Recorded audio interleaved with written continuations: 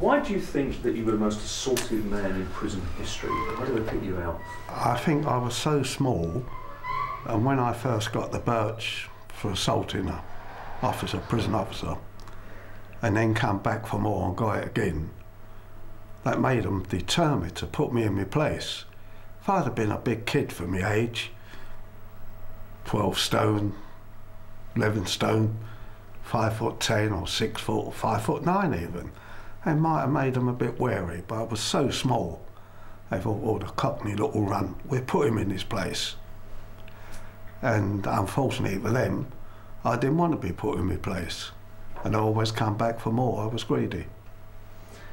What do you think was the worst beating that you ever underwent in prison? Well, I suppose two.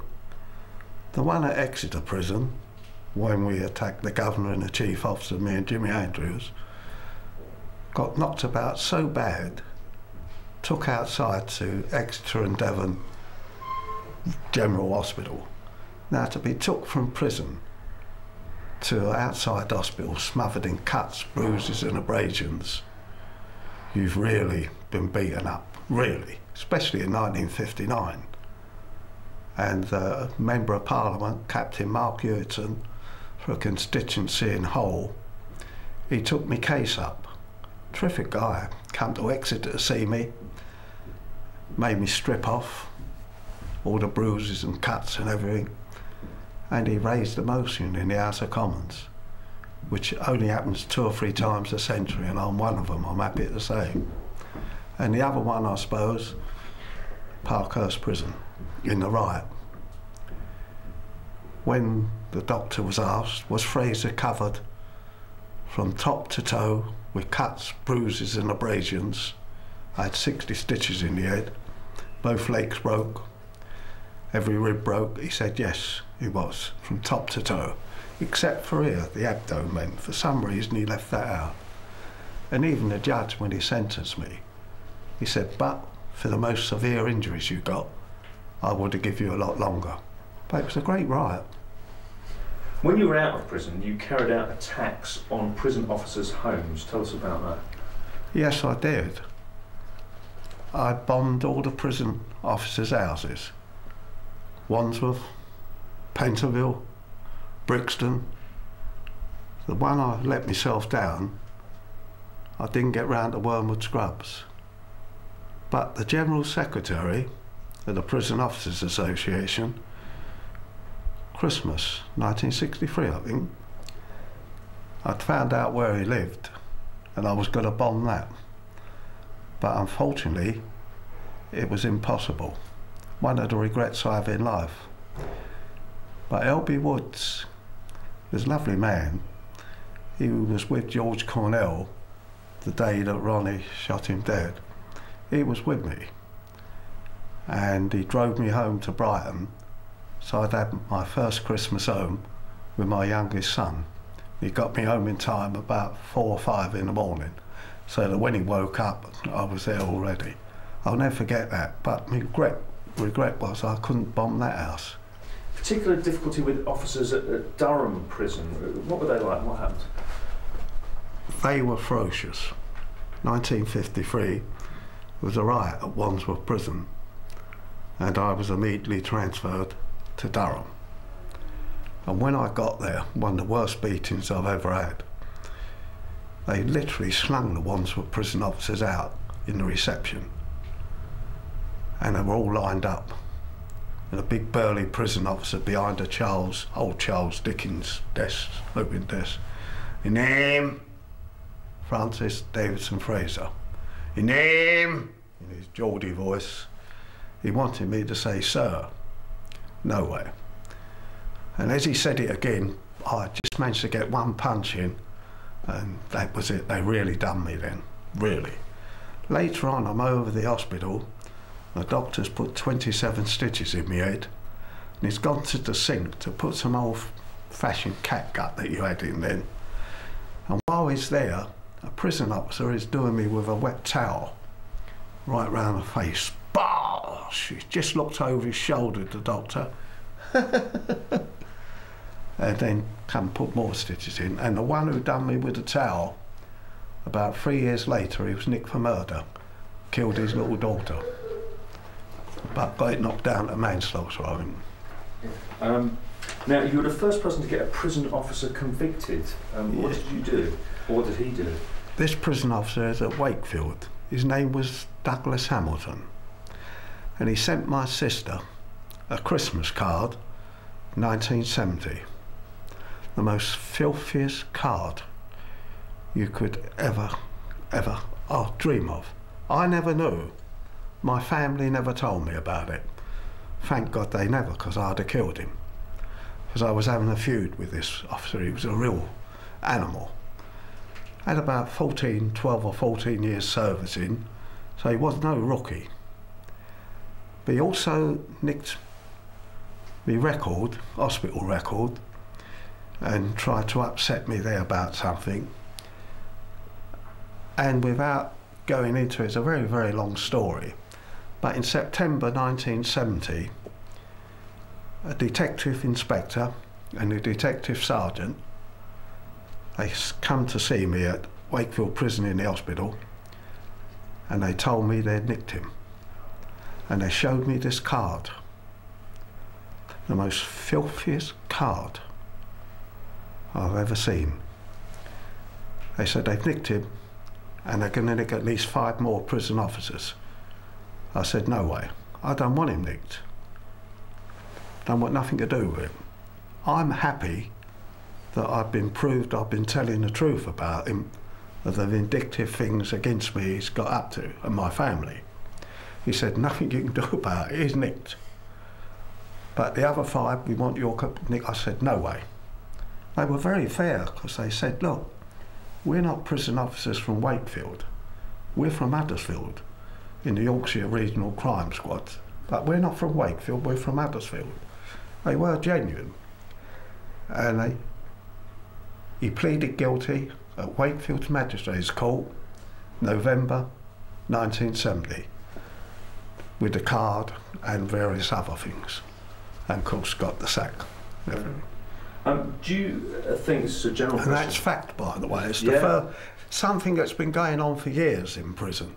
What prison officers have done, not only to me, to many other prisoners with their families, cards and all that, but that was and he pleaded guilty. That was the first time anyone's ever been actually convicted of it. And do you think that prison officers ever sort of kill people in prison? Yes, definitely. I wished I had a £1 note for every prisoner that's been killed in prison. I'd have quite a few £1 notes. You had regular street fights as a child. What was that like? Well, in the street where we lived, Howley Terrace, Howley Place, right where the Royal Festival was, near the old docks there then, and all the fights occurred at the top of our street. And I had some wonderful fights there. One guy, I remember, I fought him on a Sunday, no school then, all day. After breakfast, after dinner and after tea. Both our faces were out here. Terrific fights though, wonderful. That's where we always had them. And I believe that you attacked, for the first time, a screw in Rochester Borstal. Why was that? I had been down a punishment block, and down the punishment block, same as the Borstal, you had to have a cold shower every day, every morning. But once a week, you was entitled to a bath, but not down a punishment block. You couldn't have one, just a cold shower. And when I come up from the punishment block, I've been down there about 3 weeks, I asked the officer in the wing I was in, could I have a bath? He said, why hadn't you had one before? I told him about the punishment block. He said, I'll check up, see if you're telling the truth. Come back, he said, yes, you are telling the truth. He said, in silent now, that meant you were locked in your cell. When you finished work till 6 o'clock, you had your meal in there. Then you was unlocked for association for about an hour or so. And locked me in silent hour. He said, you can go up and have a bath now, don't be long. Up I went to the end of the wing, and the war was on 1941. Around the bath, to help the war effort, they painted a red line so it could only have that much water to help conserve fuel thing. Anyway, he kept coming in, this prison officer, Nippy Hurst his name. Come, hurry up, Fraser, have that bath. All right. He wore little shorts then, and the towel they'd give you was like canvas, you slid on you. But this other prison officer kept coming in. His name was O'Connell. Called him Holy Joe, because his theory in life was to punish the body and save the soul. But actually he was kinky, that word didn't exist then, but now he kept coming in. Come on, Fraser, out that bath, hurry up, hurry up. Little shorts on, drying myself. And all of a sudden, right out the blue, I swore, come on, hurry up. I said bollocks, and he gave me a terrific punch. Bosh. And lucky for him, I was a very fit young kid. Nothing of me, a fag paper would have been proud of me. I was on him, and I slung him in the bath, and I tried to drown him. Well, you had more chance of winning the lottery. There was only that much water in him. And he's screaming out for help. He knocked him unconscious. In seconds, I'm joined him. I'm unconscious. That's when I was charged with gross personal violence to the officer, O'Connell, and got sentenced to 18 strokes of the birch, 15 days number 1 diet, 42 days number 2 diet, and PCFO, penal class, until further orders, and 14 nights no mattress.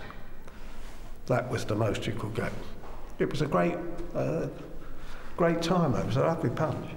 In the 40s and 50s, you were heavily involved in crime. What sort of jobs did you do? Well, for instance, during the war on one occasion, we'd be dressed up as air raid wardens, helmet on it, with an armband with it, and you'd be in Hanover Square around that way, a lovely furs, women's furs shop. You'd smash the window, in you go. Especially if an air raid was on, better still. And people would see you loading the car up and say, what's happening? Stand back, sir, stand back, madam. Unexploded bomb in here. And we're helping the man to get all the stock out before it goes off. They would help you loading up. It was wonderful. You were part of the Friday gang. Tell us about that. Yes, I invented that. Well, what used to happen then, no security vans then or anything like that. People at a big works, factory or wherever, they went to the bank on the Friday and drew the money out for the men's wages. And it was by accident I sort of discovered this. I was in a bank one day and I see it. And the next week I went again, see it again. So the week after that, we're ready for them. And we always had a newspaper van, the Star News or Standard, as there were 3 newspapers in London then. Oh, it was wonderful. When we come out, they come out with the money, just attacked them, took it off them, and in the newspaper van, which could go very fast, it was like customary, they were allowed to go fast. And they called us the Friday Gang. It was wonderful. I used to look forward to every Friday. You made a few mistakes when you were committing crimes. What happened at the jewellers in Oxford Street? On this occasion, in 1947, I'd just come out of prison. I'd only been out 10 days. And I said to my great mate, little Dodger Davis, is there anything buzzing, Dodge? He said, yes, a lovely jeweller's shop in Oxford Street, Frank. Smash and grab raid. I said, is there plenty of jewellery in the window? He said, more than enough. Wonderful. I said, has it got a grill up? He said, no. I said, have you nicked a good motor? He said, a cracker, Frank. Put false number plates on it. It's a really good goer. I said, right, we do it right away. Went to the garage where he had it, got it out, pulled up outside the jeweller's shop. There was about 16 people looking in the window. A lot of soldiers who had been demobbed from the army, all got a few quid for their gratuity pay, buying their wives' rings or whatever. He said, don't do it yet, Frank, too many people looking in the window. And we're sitting there, no yellow lines then or traffic wardens, but still a very busy street. All of a sudden I look up, as if we're reading the paper, there's only 5, 6 or 7 people. I say, right, Dodge, I'm out of the car, got the bar vine up my sleeve. I'm up to the window. Excuse me, sir, excuse me, madam.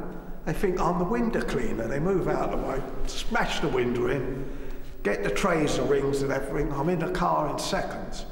I said, straight on, Dodge. He said, it won't go, Frank. I said, no jokes. He said, I shouted out, Frank. I did hear him shout out, Frank. I didn't hear the other words, not yet. Anyway, cut a long story short, we nicked. Headlines in the papers the next day, the two most incompetent thieves in London. They do a smash and grab raid in broad daylight and their car won't go. They deserve to get nicked.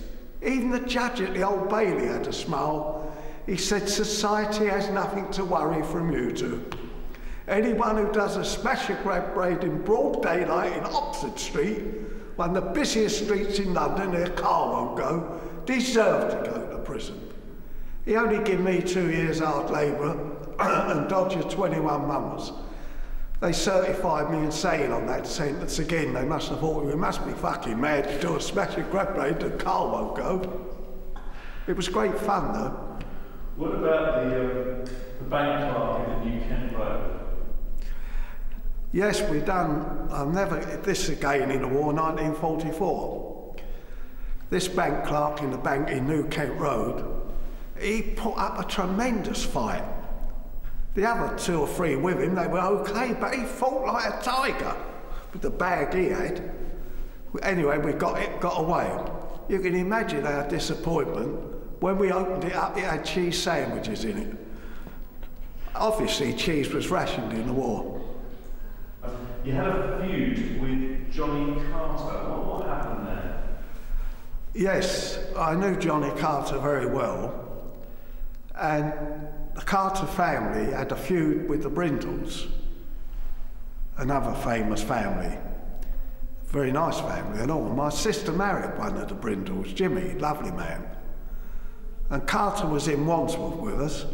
Said, how do you stand, Frank? I said, well, I'm with the Brindles, because my sister's married to one. Things like that. They said, that's okay, Frank. It was all right, but he was brooding on it, obviously. And in 1951, I was having a drink with him at a little club in Rupert Street off of Shaftesbury Avenue. And he leapt on me and stabbed me there, and there, and got away. Ran downstairs, got away. I didn't even go to hospital. My sister Eva got some sticky plaster and stuck it all together, and it just let it heal up itself. And then I went looking for him. And Christmas Eve, 1951, a month after, where it happened, November 51, I got him, but he got away, but I'd done 2 of his brothers. And on Christmas Day, I knew there was other brothers, they'd come back for more. And they come round to where I lived at the time, Mason Street, 1951, Christmas Day, and I shot them. Great, it's a lovely Christmas. And then in 1953, he come in Wandsworth prison, doing 2 years, and I done him again then. And then in 1955-56, done him again, and he nicked us. You worked with Billy Hill, and then you later got 7 years for slashing his rival Jack Spot. What was that about? Well, Jack Spot was an evil, terrible man. He cut untold people in his time, and his prestige was going down, and he made a list of 10 people. I was number 8. I'll never forgive him. I was number 8, right down the bottom. I'd just come out of Broadmoor. But he decided on one at the top. A lovely man, Albert Dimes, Italian Albert. Absolute smashing fella. And for no reason, he stabbed Albert in Frith Street. August 1955. But Albert was extremely powerful, defended himself, and come out the better of the fight out of the 2.